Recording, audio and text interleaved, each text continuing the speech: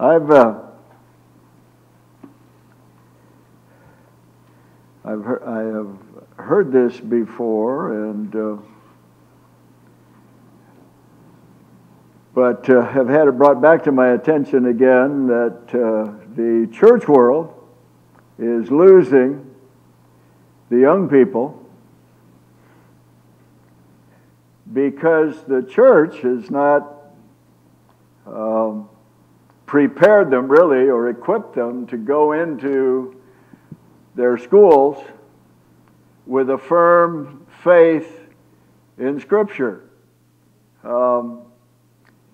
Just like Finis Dake so many years ago was trying to answer so-called science when Darwin and all those were so popular, and he felt like if there really were millions and billions of years, that it surely must be able to be proven in the Bible, and so he came up with the gap theory, as it's known, that there was this time that isn't in the Bible that would allow for science to be right, as though science supersedes the Bible. And this is the great deception. And today it's pretty rampant. I talk to more and more people who will question the book of Genesis.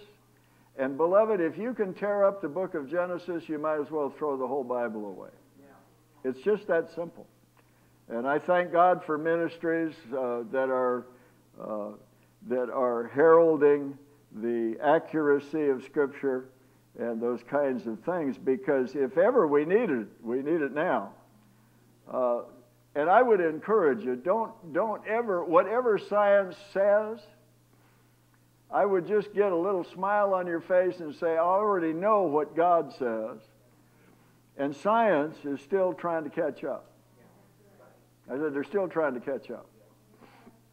They're so authoritative, just like Darwin was, so authoritative. This is the way it is, And you Christians, you're just a bunch of goofballs if you believe this stuff in the Bible, because we can work through this. Well, then they came up with, the Bible does say that 1,000 years is a day, and a day is 1,000 years to God, and so, who knows, but the 7 days of creation could have been 1,000 years apiece.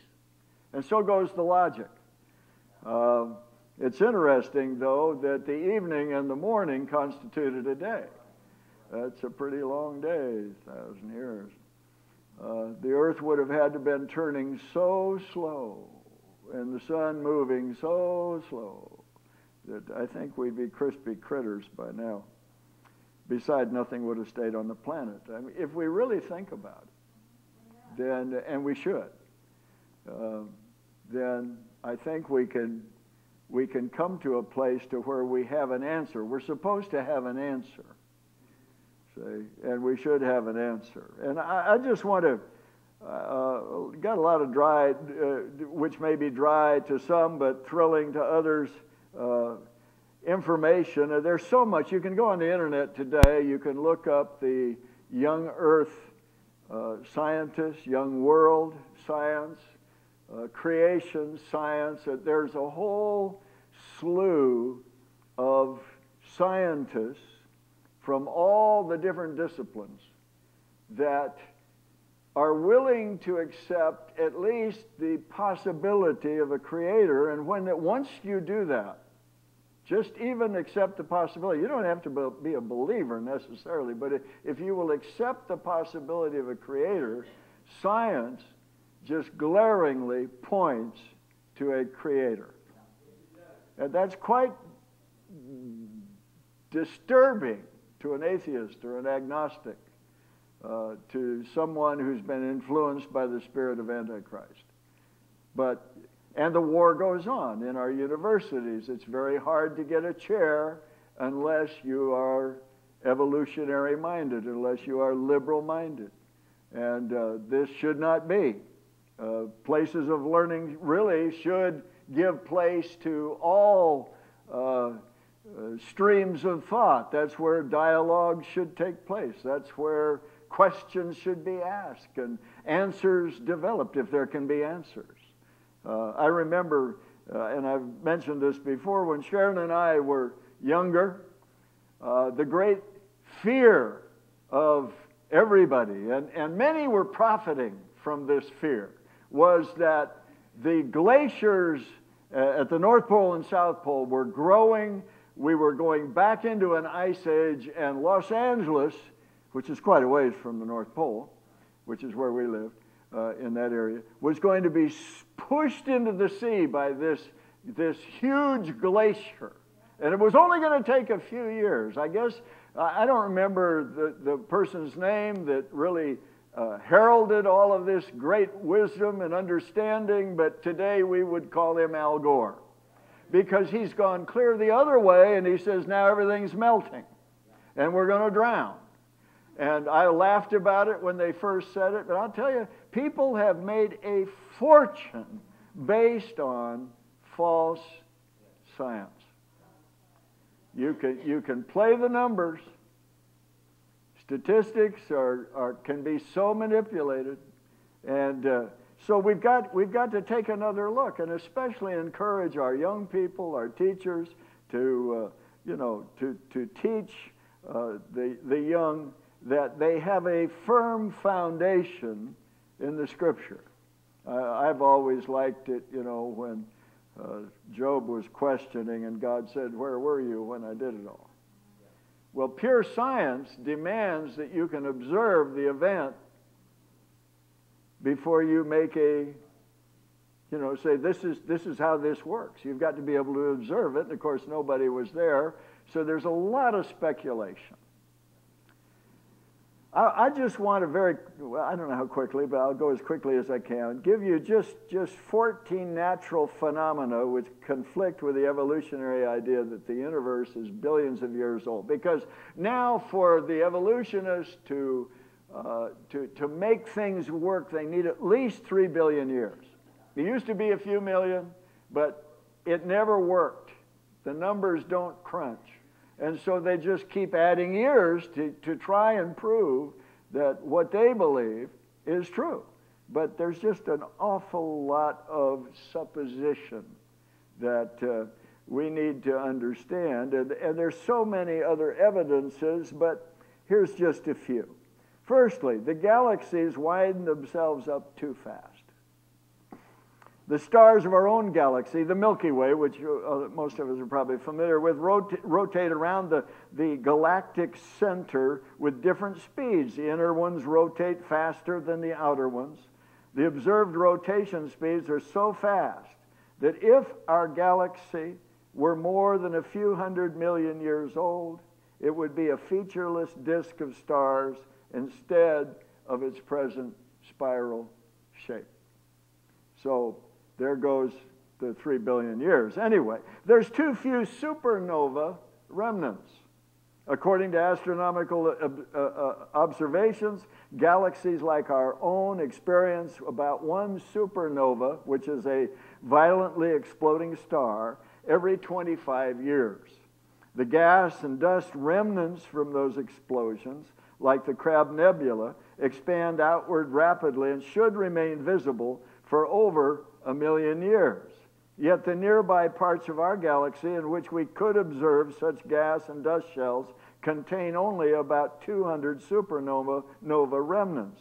That number is consistent with only about 7,000 years worth of supernovas. We're getting a little closer to the biblical idea that everything is about 6,000 years old. Comets disintegrate too quickly is another thing. According to evolutionary theory, comets are supposed to be the same age as the solar system, about 5 billion years. Yet each time a comet orbits close to the sun, it loses so much of its material it could not survive much longer than 100,000 years. Many comets have typical ages of less than 10,000 years. Evolutionist explanations of this discrepancy are based upon unprovable assumptions. Assumptions are wonderful things. We can assume a lot of things. Anyway, there's not enough mud on the seafloor. Each year, water and winds erode about 20 billion tons of dirt and rock from the continents and deposit it in the ocean. When I first read this, I thought, you know, it's a miracle there's any land at all left. That's a lot of dirt. But this material accumulates as loose sediment on a hard basaltic lava-formed rock of the ocean floor. The average depth of all sediment in the ocean is less than 400 meters. According to evolutionary theory, erosion and plate subductions have been going on as long as the oceans have existed, an alleged 3 billion years. If that were so, the rates above implied the oceans would be massively choked with sediment dozens of kilometers deep. An alternative, the creationist explanation, is that erosion from the waters of the Genesis flood running off the continents deposited the present amount of sediment within a short time, about 5,000 years ago. Another one, not enough sodium in the sea. Every year, rivers, other sources dump over 450 million tons of sodium into the ocean. Calculations for sodium and many other seawater elements give much younger ages for the ocean than the 3 billion years that are estimated by evolutionists. See, there's so much liberty taken to try to prove that somehow everything must have come into being without a creator. You understand? If you recognize there is a creator, you must recognize that you are answerable to that creator, which seems to be the problem. Another one, the Earth's magnetic field is decaying too fast. Many theories abound, but the creationist theory exists. It's straightforward, based on sound physics, explains many features of the field, its creation, rapid reversals during the Genesis flood, surface intensity decreases and increases until the time of Christ, a steady decay since then. And this theory matches, I can't even pronounce these words, paleomagnetic, historic, and present data, most startlingly with evidence for rapid changes. The main result is the field's total energy, not surface intensity, has always decayed at least as fast as now. At that rate, the field could not be more than 20,000 years old. I mean, that's a long way for 3 billion, isn't it? Many strata are too tightly bent. In many mountainous areas, strata thousands of feet thick are bent and folded into hairpin shapes. The conventional geologic time scale says these formations were deeply buried and solidified for hundreds of millions of years before they were bent. Yet the folding occurred without cracking. With radii so small, the entire formation had to still be wet and unsolidified when the bending occurred. This implies the folding occurred less than thousands of years after its deposit. Biological material decays too fast. Natural radioactivity, mutations, decay, degrade DNA, other biological material rapidly.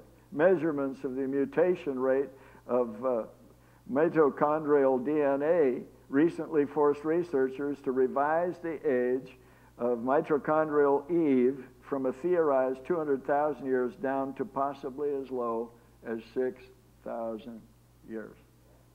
DNA experts insist DNA cannot exist in natural environments longer than 10,000 years, yet intact strands of DNA appear to have been recovered from fossils allegedly much older. Neanderthal bones, insects in amber, even from dinosaur fossils. Bacteria allegedly 250 million years old apparently have been revived with no DNA damage. Soft tissue and blood cells from a dinosaur have astonished experts. They should wake up and smell the roses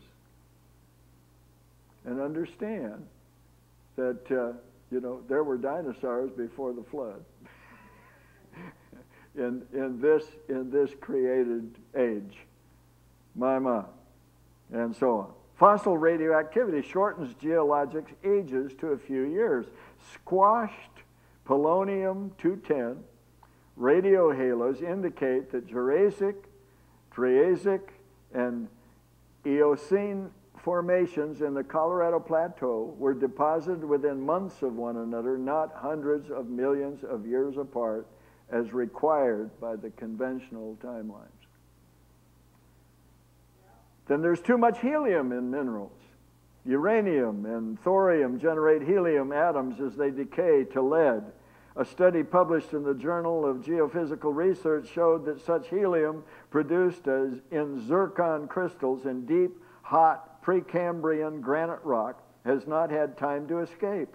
Though the rocks contain 1.5 billion years worth of nuclear decay products, newly measured rates of helium loss from zircon show the helium has been leaking for only 6,000 years, plus or minus 2,000. Why can't we just believe what the Bible says? It's a historical record. It's absolutely historically accurate. They're still digging up cities that are proving it again and again as being historically accurate. Why then can it not be all the way through from cover to cover and also spiritually accurate? See, these are things that our young people need to understand. These are things we need to understand because, the challenge is the onslaught against Christian thinking in this hour is huge. There's just so much in the secular community trying to do away with Christianity, or any religion for that matter, completely. So it's going to be more and more important for you and I and those who follow us to understand the accuracy and the authority and the immutability of the Bible. This is not only evidence of the youth of the earth, but also for episodes of greatly accelerated decay rates of long half-life nuclei within thousands of years ago, compressing radioisotope timescales enormously. In other words, things don't look like some people say they look. Amen. Okay, then there's too much carbon-14 in deep geologic strata.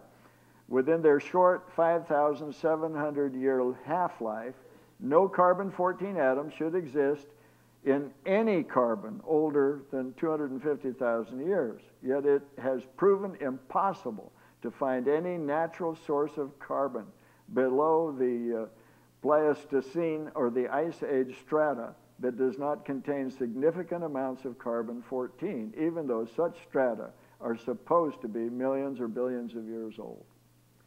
Conventional carbon-14 laboratories have been aware of this anomaly since the early 1980s, have striven to eliminate it, are unable to account for it, and lately the world's best such laboratory has learned during 2 decades of low C14 measurements how not to contaminate specimens externally. Under contract to creationists, confirms such observations for coal samples, even for a dozen diamonds, which cannot be contaminated in situ with recent carbon. These constitute very strong evidence the Earth is only thousands, not billions, of years old. Wow. Okay. These are only, this is only one article by one doctor, and there are many. And so, if you really want to understand, you really want to see what's going on outside of the public media, outside of, what the secular scientific so-called community wants you to hear, it's available now. We're living in a tremendous age if we just know where to look and are willing to consider. There's not enough Stone Age skeletons. Here's another one. Evolutionary anthropologists now say that Homo sapiens existed for at least 185,000 years before agriculture began, during which time the world population of humans was roughly constant between 1 and 10 million. All that time, they were burying their dead, often with artifacts. And by that scenario, they would have buried at least 8 billion bodies. If the evolutionary timescale is correct, buried bones should be able to last for much longer than 200,000 years. So many of the supposed 8 billion Stone Age skeletons found should still be around, and certainly the buried artifacts. Yet only a few thousand have been found. This implies the Stone Age was much shorter than evolutionists think, perhaps only a few hundred years in many areas. A 13th point, agriculture is too recent. The usual evolutionary picture has men existing as hunters and gatherers for 185,000 years during the Stone Age, before discovering agriculture less than 10,000 years ago. Yet the archaeological evidence shows that Stone Age men were as intelligent as we are. It's very improbable that none of the 8 billion people mentioned in previously should discover that plants grow from seeds. It's more likely that men were without agriculture for a very short time after the flood, if at all. Then, lastly, for tonight anyway, history is just too short. According to evolutionists, Stone Age Homo sapiens existed for 190,000 years before beginning to make written records about 4,000 to 5,000 years ago. Prehistoric man built megalithic monuments, made beautiful cave paintings, kept records of lunar phases. Why would he wait 2,000 years before using the same skills to record history? The biblical time scale is much more likely. Amen. Well, what does the Bible clearly tell us? Well, Genesis 1:1 says, in the beginning, God created the heaven and earth. I think it's very interesting, too. You know, it said that he said, he saw, he said, he saw, he said, he saw, he said, he saw. And there's a lot of research right now that has been looking at what the smallest particles of matter are. And when they got down to where they'd found a quark, they thought they had the smallest particle that could be found. And then they went on further, and as they researched the quark, now they have found, they haven't come out and said it's absolute, but they are now considering that the absolute most minute particle of matter is a sound wave.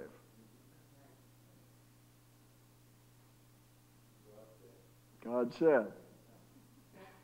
My. Well, you know, knowledge is supposed to be poured out in the last days, so hopefully. Okay, so to create, this word create, in the beginning God created, bara. Originate, establish, institute, generate, produce. Funken wagnalls, to cause to come into existence, to originate. The big biblical meaning is that of absolute origination. God did it. Creationism is the doctrine that the universe was originally brought into existence without pre-existent material by the Word of God. And most of the theories, Big Bang theories, and all these various theories that are out there still all need something to have done something to become. They still cannot go to the place where they say nothing became something. And yet that's exactly what God said. That nothing became something. Also, that a new species or forms of being have been successfully produced by the direct formative exercise of divine wisdom and power. Genesis 1:21. And God created great whales and every living creature that moves, which the waters brought forth abundantly after their kind, and every winged fowl after his kind. And God saw it was good. It was good. Genesis 1:27. So God created mankind, in his own image. In the image of God created he him, male and female created he them. You don't have a monkey for an uncle. It is not from goo to you by way of the zoo. It just doesn't hold up at all, anywhere. Genesis 2, 3 through 4, and God blessed the seventh day, sanctified it, because in it he rested from all his work, which God created and made. These are the generations of the heaven and of the earth when they were created in the day the Lord God made the heavens and the earth. Hallelujah. Again, to create, bara. Hallelujah. Genesis 2:8, and the Lord God planted a garden eastward in Eden, and there he put man, which he had formed. Yetzar, formed. Squeezing into shape, it's interesting, to mold into a form, especially as a potter. Earthen, fashion, form, frame, make, with a purpose. Well, that's what the Bible said he did. He formed man out of the earth of the ground, right? Out of the ground, out of the earth. Then he breathed life into him. So Hebrews 11:1, the basis of the doctrine is right there for the creation of divine revelation accepted by faith. Without faith, it's impossible to please God. Hebrews 11:6. Hebrews 11:1. Now faith is the substance of things hoped for, the evidence of things not seen. Evidence of things not seen. Hebrews 11:3. Through faith, we understand. I said through faith, not blind faith. And that's so important. I have talked to some people who are people of quote unquote, they're people of faith, but their faith is based on fairy tales. It's blind faith. There's nothing provable. Our faith is based upon the historical record that God gave us of his dealings with man, his creation of the earth and his dealings with man. It's not blind faith. We have faith in the one who gave us the book that has been proven over and over and over and over again to be absolutely accurate. In fact, it declares itself to be the truth. So it's no wonder. Romans 4:17. I've made you a father of many nations, before him whom he believed, even God, who quickeneth the dead, and calleth those things which be not as though they were. And nothing becomes something when God speaks. So we understand the worlds are framed by the word of God, so that things which are seen were not made of things which do appear. It all ties it together. The whole basis of our understanding creation is we are a people of faith. Spiritual truth cannot be understood, remember, until one is born again. The mind of man, the natural mind of man, is at enmity with God. It hates God, it hates the things of God, and it cannot comprehend the truth of God. I mean, there's a lot of people running around calling themselves Christians. They believe in God. They may even say they believe in Jesus, but they don't have a real relationship with him and have never then been born again. And so they really don't understand and will never understand. 1 Corinthians 2:14, the natural man receives not the things of the Spirit of God, for they are foolishness to him. Neither can he know them, because they're spiritually discerned. No wonder Harvard, Yale, Princeton, all of our great institutes of learning, when they first began, were primarily Bible colleges. And they recognized Scripture, biblical knowledge, as the highest science without which no other science could be understood. I think we need to go back to that. So everything here glorifies God and shows his workmanship. Psalm 19:1, the heavens declare the glory of God. The firmament shows his handiwork. In other words, the work of his hands. Hallelujah.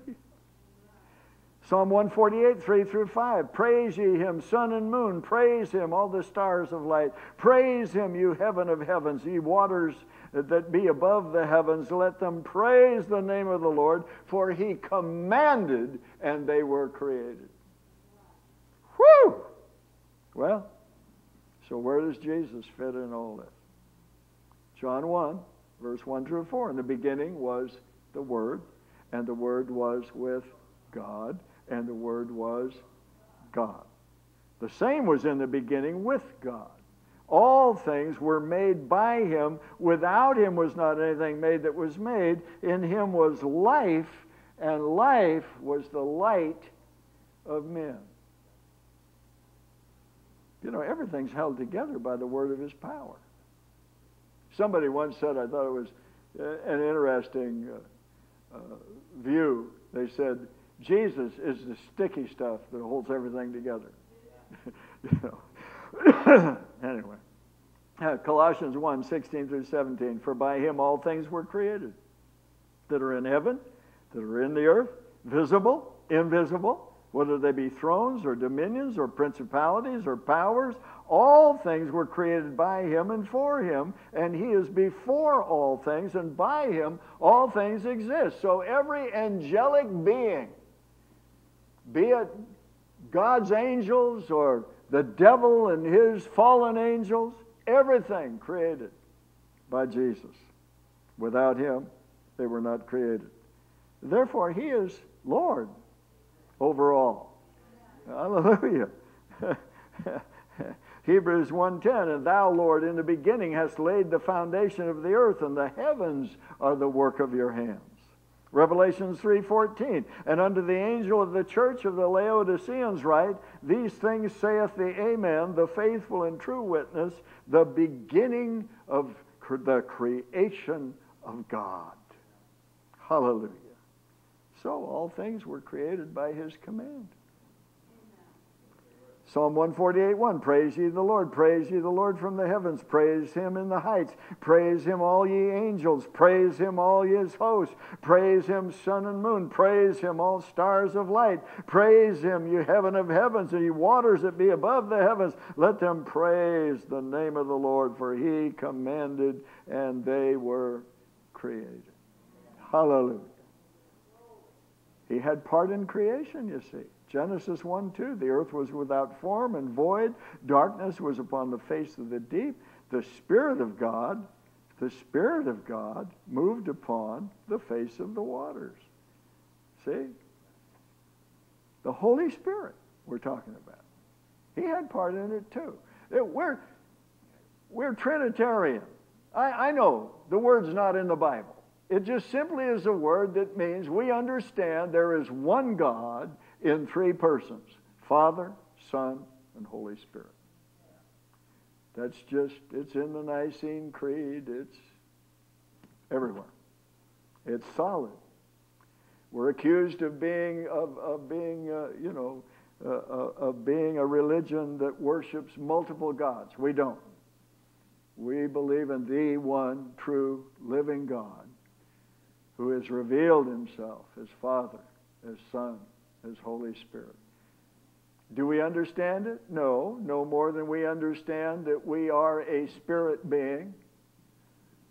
God is a spirit. They that worship him must worship him in spirit and truth. He created us after his image and his likeness. He created us to be spiritual beings, spirit beings. We're speaking spirits. We have a soul, the seat of our will, our intellect, our emotions. The spirit and soul will never be separated. We live in a body. Thank God I'm going to get a new one of these days. Woo! Glory to God. I'm glad this one's wearing as well as it is. But I'm all for a new one. It'll be all right. Praise the Lord. Hallelujah. So that's a pretty exciting prospect. So the Holy Spirit had a part in creation. Psalm 104:30, thou sendest forth thy spirit. They are created. Thou renewest the face of the earth. In Corinthians, we can read that God the Father is the institutor, that God the Son is the administrator, and that God the Holy Spirit is the manifester. Hallelujah. Working together, perfect harmony. See? Working as one. And yet, God has given us enough revelation of himself, enough to confuse us, but enough to where we can relate to him as human beings, even though he is God. He gives us glimpses into how his personality, his personhood works. And, of course, all kinds of funny doctrines have been developed to try and explain it. But, I've just got to go back to the way we're created, and then I still haven't figured an egg out. It has a shell, it has a white, it has a yolk, but it's an egg. And there's a lot of other things that speak the same kind of this triunity, praise the Lord, that we call the Trinity. Job 33:4, the Spirit of God has made me, and the breath of the Almighty has given me life. So the more pure science learns, the more proof there will be of God as creator of everything. And so I would leave us to remember, it's impossible for unregenerate, that's not born again, unregenerate man to come to a full knowledge of the truth. 2 Timothy 3:7. And there are brilliant people who are not born again. I mean, brilliant people. But they will never come to a full knowledge of truth until they're born again. 2 Timothy 3:7, ever learning, never able to come to the knowledge of the truth. There'll be a falling away in the latter days, which I think we're getting closer and closer to all the time if we're not in them already. 1 Timothy 4:1, now the Spirit speaks expressly that in the latter times some shall depart from the faith, giving heed to seducing spirits and doctrines of devils. This is exactly what we are seeing today. And of course, there's a lot of verses that talk about how self-centered the latter-day society will be, and we are certainly in it. We will not be disappointed. Hebrews 10:23 says, let us hold fast the profession of our faith without wavering, for he is faithful that is promised. Hallelujah. Hallelujah. If we can't believe the Genesis, we cannot believe in our salvation. You can't tear out the pages of Genesis and still believe in the seed of the woman. See, it's critical. And I thank God that there are ministries that have just, staunchly hung on to the book of Genesis is the key to everything. It's the foundation. And you tear up and that's where all the attacks came.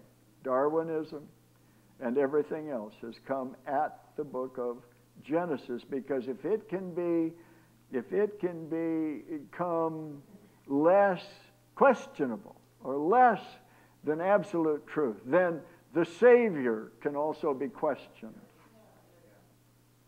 And he can't be. He must not be. The stakes are too high. Thank God we know him. But what about the multiplied, millions that don't? But the Bible says we won't be disappointed. And God holds his word above his name, and it's never going to be invalidated. If we believe, Jesus said, I am the way, the truth, and the life. Not a way, a truth, a life. There aren't multiple ways to God. He said, no man can come to the Father but by me. He is the truth. So all truth is resident in him. The Bible declares itself to be truth. Thy word is truth. And it does it again and again. And simply says that, Luke 21:33, heaven and earth shall pass away, but my words shall not pass away. Now, God said that. If God can lie, we have a serious problem. But he can't. There's no variableness, no shadow of turning in him. He watches over what he has said to make sure it does what he said it will do. And he's challenged us. Say what you mean and mean what you say. walk your talk.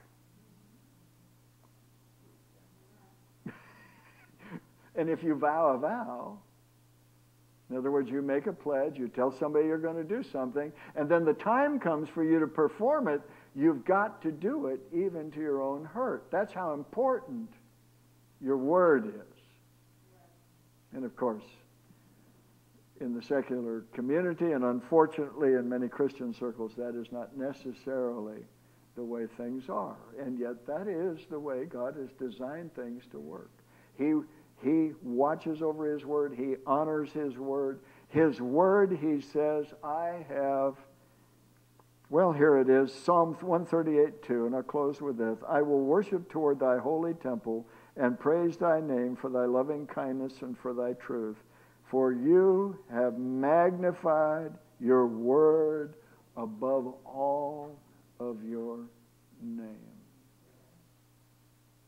That's where we get the phrase, a man is only as good as his word. Hallelujah. I hope that's helped you and given you some confidence that what you believe is provable by more than one source. And science, so-called, is really struggling. But pure science is proving day by day the total validity of everything that God's Word has said. Father, we thank You, we praise You tonight that Thy Word is truth, that our faith is not blind faith, that we are grounded in truth. And Lord, we pray that You will keep us in truth and that we will have the ability, Lord, the strength of character, that uncompromised faith to stand no matter what is said or done. In Jesus' name, amen. Amen. Hi, I'm Pastor George Stover of Wellspring Church of All Nations, right here at 8140 West Lone Mountain Road in Las Vegas. And there's also an entrance at 4870 Janell Drive. We have services at 10:45 and Sunday morning and 6 p.m. and also on Wednesdays at 6:30 p.m. because we want to be available to you. It's our heart, it's our calling to invest in your life, to help you, if that's at all possible, to just have an improved life, a more joy-filled life, a spirit-filled life, if you will. We want to introduce you to Jesus Christ because God so loved you that He gave Jesus, His only begotten Son, so that you would not perish, but you'd have everlasting life. Jesus said He came that you might have life and have it more abundantly. And so our whole calling and our plan and purpose for our lives is just to invest in you and to help you get to know God in Christ Jesus so that you can be all that God meant you to be. I realize this world is so torn, so strife-ridden. There's terror, there's torment, there's personal things that have happened in your lives that have just been devastating. But you know what? God wants to heal you, your emotions and your thought life. And He's able to do that and has done it time and time again. I'm a testimony of the goodness of God. You would not believe where I came from. But at 32 years of age, I received Jesus Christ as my Lord and Savior. Everything has changed. But I want to invite you, come, be with us, right here at Wellspring Church of All Nations, and see if God won't touch you. See if your life won't be transformed and changed as you receive the truth of the Word of God and the touch of the Spirit of the living God. He's here. We're here. All we need is you. And we do need you, and you need us. And we pray that we can come together and just be a blessing to each other. And we can find our purpose and plan in God and just move toward it. We'll help you do that. We love you. God bless you. Have a wonderful day.